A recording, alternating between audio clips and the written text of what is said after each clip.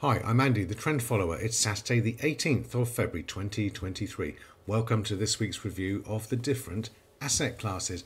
I don't know which asset classes are going to do best, so I follow 7 of them. Shares, property, gold, commodities, cryptocurrency, bonds and foreign exchange. Let's have a look at shares. First of all, and not much change for my shares fund. This week it's still below the MA52, the average price for the year, this green line here. It's below that, so I'm in cash.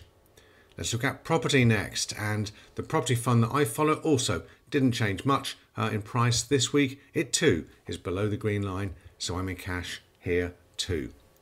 Gold is up next, and my gold investment dropped further this week. You can see that it's been falling from a high earlier in the year, but it's still above the MA52, so I remain invested in gold.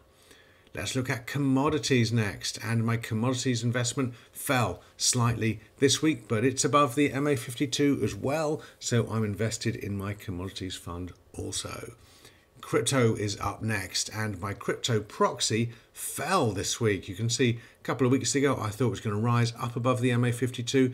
This last week and the week before it's fallen, so no buy signal for my crypto proxy just yet. Now the reason I use a proxy is because I can't trade crypto within my tax efficient accounts, so I have to use something that approximates to the movement of cryptocurrencies. But have a look at this. This is the Bitcoin price. Bitcoin price is on the up again, so it hasn't risen above the MA52 yet, so no buy signal for Bitcoin for me, but it's just waiting to happen, I think. So we'll see when that happens.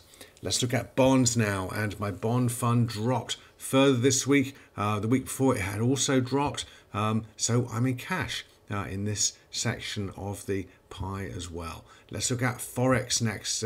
Euro dollar specifically, that's what I trade, and the euro dollar didn't change much in price this week, fairly level. I'm still long the euro against the dollar. Let's look at the traffic lights for each of the asset classes this week, and my shares fund is on a red, so I'm in cash.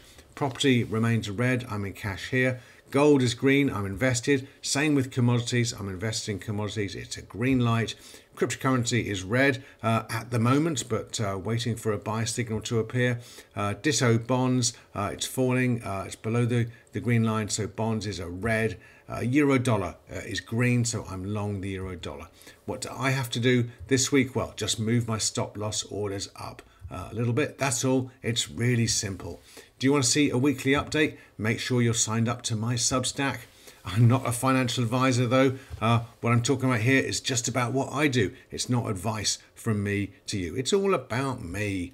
I make no claim about how the strategy might perform for me or indeed anybody else who copies me in the future. If you do so, you might end up living in a cardboard box. Regard this as entertainment, like gambling. And we should always be grateful for our good fortune. So do give some money to help the earthquake refugees, the terrible earthquake in Turkey and Syria. You can do that via the UNHCR donation line. Okay, have a great week. I'll do another video next weekend. Take care. Bye.